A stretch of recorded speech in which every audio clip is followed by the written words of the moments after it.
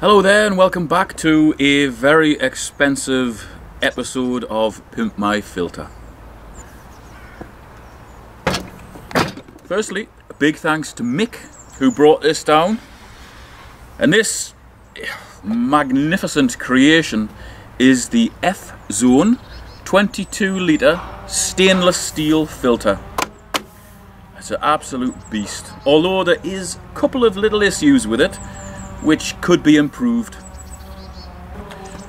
Now, although the manufacturer says that this filter is suitable for tanks up to 600 litres, that is the most lowballed figure I have ever heard when you take the actual size of the filter into consideration.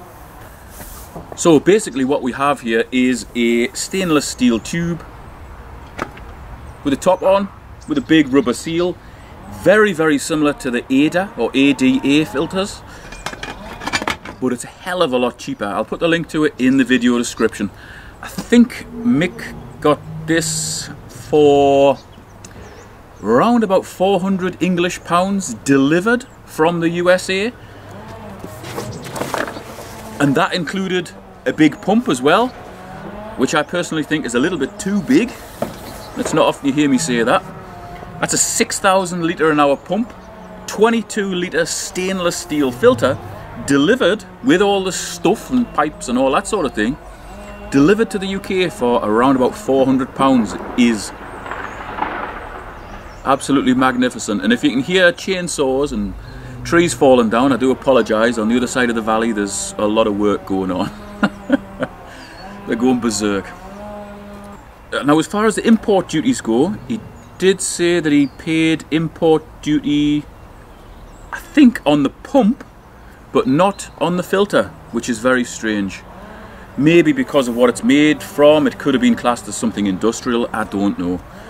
But that, including the import duties, it was about 400 quid or thereabouts delivered, which is, as I say, magnificent. This 6,000 litre an hour pump, which sits on there with a bit of a plate thing that goes on there, which also comes with this setup. 6,000 litres an hour is roughly 1,578 US gallons per hour. That is too much, I think.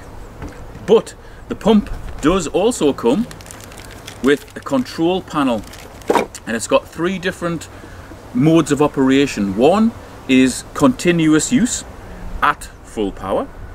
The second is a pulse sort of a setup, whereby it goes hard and then it slackens off and goes hard. It's like a wave sort of an effect. And really, for the price of the pump, I can't believe it's got so many features and so many bits and fittings and all that comes with it. It seems suspiciously cheap. And this seems suspiciously cheap for what it is as well. Ah yeah, and the last mode of this pump is called feed. So if you're at your tank, you're just about to feed your fish, you press feed on the control panel, pump knocks off for 10 to 15 minutes, and then after that time it comes back on.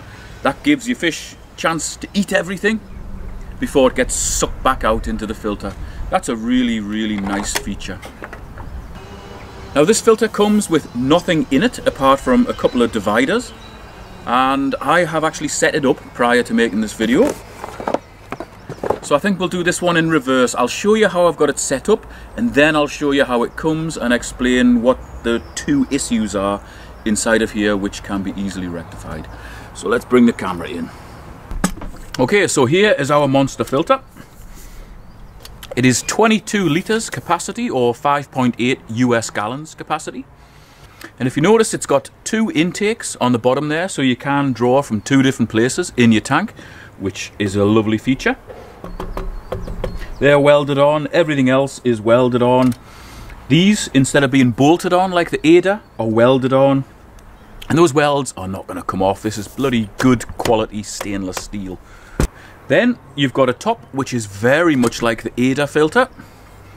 You've got your outlet from the filter which feeds into the pump and then back into your tank.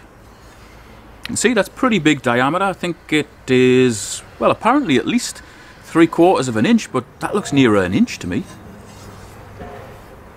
Although that's about 3/4 of an inch. Then you've got a stainless steel plate which sits on top of all your filter media. And in here I've managed to fit a total of 8 kilos of different types of filter media. So we've got bags of the Biohome Ultimate. Each one of these bags is 500 grams or roughly a pound. And then going down the center, we've got 2 bags of the Biogravel, which is a very porous man-made gravel made from the same stuff as the Biohome. And each one of these is a kilo or 2.2 pounds. Now, a lot of people might be familiar with something called biocensus or BCB or anoxic filtration. What you would do, you would normally put like cat litter, you know, gravel, that sort of thing, into a mesh bag to create slow flow zones, and that's the rationale behind using them down the center of here. The core of this filter will be a very slow flow zone. And what that means is all the media inside of here will be capable of supporting anaerobic activity. Plus, the media that we've used in this case is exceptionally porous. So not only do you get the anaerobic bacteria on the outside in the anaerobic water inside of here, you also get it on the inside of the filter media as well. And what that does, it makes this anoxic bag of stuff exceptionally effective. Way more effective than using pumice or cat litter or any of that sort of stuff, which is nowhere near as porous. So if you really want to supercharge a big filter and get as much anaerobic activity as possible, that's the way to go. You can also use these in sumps and all that as well, you know. So I'll empty all this out and put it on the table so you can see exactly how much fits in the filter. And basically what I've done, I've just put the 500 gram mesh bags around the outside, and then in the center we've got the 1 kilo bags of the Biogravel. Fits in there absolutely perfectly.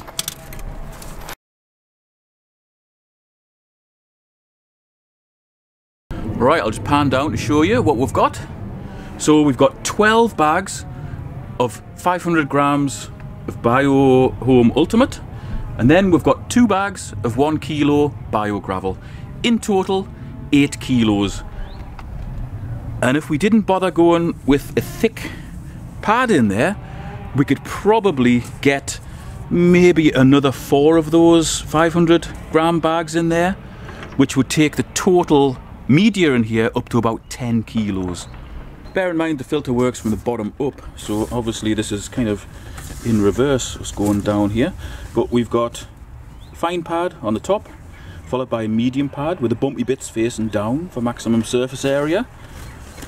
Well, you can't really see in the bottom there, it's a bit dark. Oh, there we go. Followed by 2 coarse pads. And I'm using 2 coarse pads because I don't want this thing to clog up very quickly. So by going with 2 coarse, we should be able to extend it a little bit. You know, the heavy crap will take a long time to block that up. Then we're into the medium, then we're into the fine, which to be honest we may not even need. Then in the bottom of here we've got a bit of folded stainless steel with holes in, just so we can maintain some sort of cavity underneath the media to allow the water to come in through the inlets and then up through the media. And this is where we've got our first potential problem. See, we've got the legs there, which is basically the plate steel bent down. We've got the inlets down the bottom there. And if we have that leg in the wrong place, i.e. right in front of one of the intakes, that will effectively block off one of your intakes. So you've got to be careful to have it like that, where we've got a leg and a leg, 2 intakes. So the intakes are feeding underneath this plate and not against one of these legs. And the second point of possible problem is the top plate, which sits on top of the filter media. Again, that can be placed so that your outlet from your filter, which is there, can sit on top of the plate if the filter's really full and the plate's right up to the top, and effectively block the outlet from your filter. So what Mick's done, he's drilled a series of holes, which apparently was a hell of a job drilling through this stainless steel, and he's put bolts and nuts to create a 1-inch cavity between the plate and the top of the filter, and that just ensures that the plate can't possibly block that outlet. Now, as I said, it was a hell of a job apparently to drill these holes because this steel is exceptionally hard. So what I would suggest is just getting a bit of tubing, putting it in here, and using zip ties or cable ties, just cable tie those on. One down there and one down there, and that'll give you your cavity between your top plate and the top of your filter. It's a much simpler solution, cheaper, and a hell of a lot easier. So we may as well fill this up as it would be set up in the order that it would go in. If you're not bothered about watching this, just skip forward a few minutes to my final thoughts. But we've got 1, 2 coarse pads, bumpy side down, medium pad, fine pad.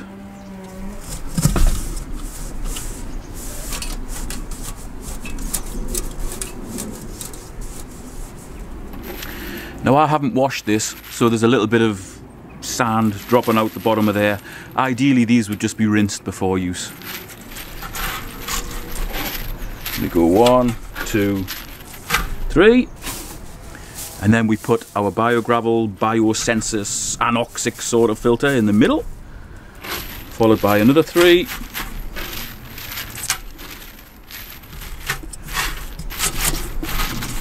And they fit in pretty well, followed by another 3.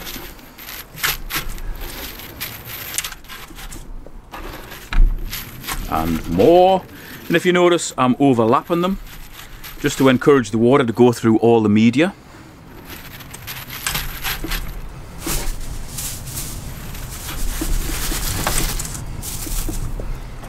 And we'll get the other one in there, finish it off with these lads, and then we're done.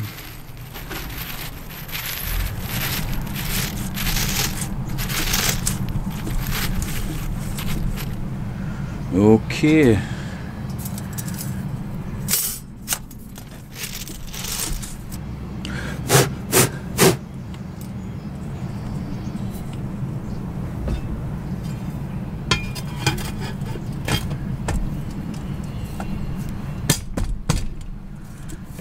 Now, these clips are exceptionally strong,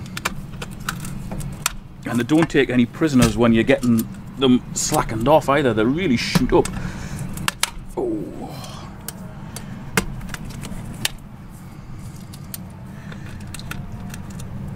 That's it. That's a fantastic fit. You know, everything just fits together beautifully with this filter. Okay, so we've got a huge filter made with the best materials, made very, very well. It holds a hell of a lot of media. It's got a monstrous pump that goes on the top with all sorts of features. And really, compared to the, say, 2 top-end filters, which would be at the more expensive range of things, you've got the Oase Thermo 850 Biomaster, and you've got the Eheim Pro 4 600, which is absolutely bloody awful. This represents much better value. Obviously, it's not as compact, but it holds twice the amount of media of either of those filters, easily. And if you put the media in there loose or in one huge mesh bag, you could get 12 to 13 kilos of media in there quite easily. And that's what makes me laugh when I see, you know, that it's recommended for tanks up to 600 litres. It could easily do double that if you just had one huge mesh bag of media in there, 12 kilos. That's a tank which is normally stocked of about 1200 litres. You know, they've really lowballed the potential capacity for this filter. Even the way that it's set up now, it's got 8 kilos of media in there very comfortably in easy to lift out mesh bags, which makes the cleaning a lot easier. You could easily get an extra couple of kilos in there if you didn't bother with that fine pad, which I don't think you'll need, to be honest. That's like 10 kilos. That makes it suitable for a normally stocked tank of 1,000 litres or a heavily stocked tank of 500 litres. Even how it's set up now, it's got 8 kilos of media in there. That's a heavily stocked tank of 400 litres or a normally stocked tank of 800 litres, maybe it's even more. Especially with those mesh bags of the Biogravel in the core, you've got 2 kilos there working really hard. And that's operating in an exceptionally safe environment because you've got loads of water flowing over the outsides of the mesh bag. Anything that gets released that might be sulfurous or, you know, deemed as toxic in large amounts is just constantly getting released into the water in a totally safe environment. The Biohome and the Biogravel basically does the job of a miniaturized deep sand bed in a safe environment. You're never going to get a bubble of pollution building up and suddenly released like you can from a deep sand bed. And that's what makes those bags of Biogravel so effective. You know, there's folks online using the cat litter and all that sort of thing, which is great, but if you want maximum efficiency, the Biogravel just can't be beat. You know, you crack it open, put it under a microscope, you can see that every piece, every part of every piece is accessible inside and out. That's a bloody efficient filter. And all that combined makes for one exceptionally efficient filter. You know, if this was available in UK shops, I think it would be an instant hit. So if there's anybody with a shop watching this, I would suggest contacting FZone and getting these systems in, because, you know, you're getting hell of a lot for your money. Not sure they would do trade accounts, I don't know. I think I've seen them for sale elsewhere, but I don't know whether it's FZone who's doing all the selling. I'm not sure. But as I say, if you're a shop, get in touch with them. I'll put the details in the video description along with any other useful information. Thanks for watching, and I'll see you in the next video.